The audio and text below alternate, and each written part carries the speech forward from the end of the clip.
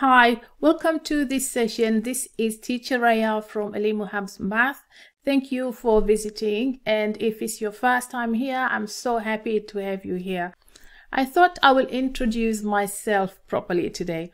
Well, I am Teacher Raya. Of course, I teach in London. I teach math in London, secondary schools. So I teach all the way to A-level math. I was born and grew up in Tanzania. I went to a school in Fidel Castro boarding school for 4 years, and I went to Lumumba High School for 2 years to do my A-levels.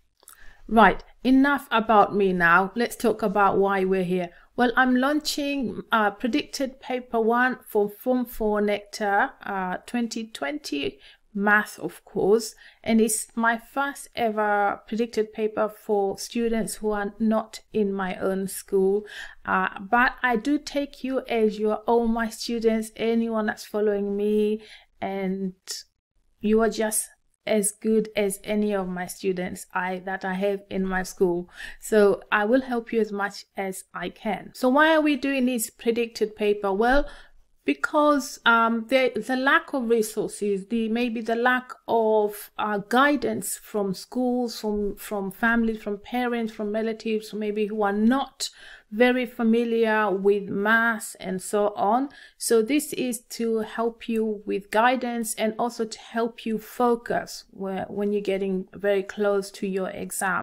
The questions are carefully selected and reviewed by experienced teachers who have taught in Tanzania and also in international schools. So you can rely on these questions that are good standard for Nectar Form 4 Math. They are all based on previous exam style questions and your latest curriculum, because as you know, your curriculum has changed slightly. It's now more problem solving than before. So there are 10 questions in section A and there are 4 questions in section B, and you need to answer all questions. Some topics may not be covered in this predicted paper 1, but there will be predicted paper 2 and predicted paper 3. So if something is not covered in this paper, it will be in one of those papers. So just to remind you, if you haven't subscribed, please subscribe now before you leave by pressing the button on the right bottom corner of your screen. Let's see some of the questions that are in paper 1 then. Question 7 is about ratios and radicals. And if you can answer those 2 questions, then you're doing really well with those 2 topics. So have a go, and then I will talk about the solutions at the end. Question 8 is about compound interest and a circle theorem. Of course, these are very popular topics for exams, and we predict that it will be in this year's exam paper, at least one of those. So have a go again. If you can do those, you're doing really well. Question 12 is about Earth as a sphere, very popular topic, and bearings. So again, you need to be hands-on, because with that question you need to be using your ruler, pencil, and you need to know how to scale. I left it for you to learn it. Okay, so if you can do that, you're doing really well again. So solutions to paper 1 would be available on the 6th of September. So go ahead and try all the questions, 10 questions, and come back on the 6th of September and just check your answer.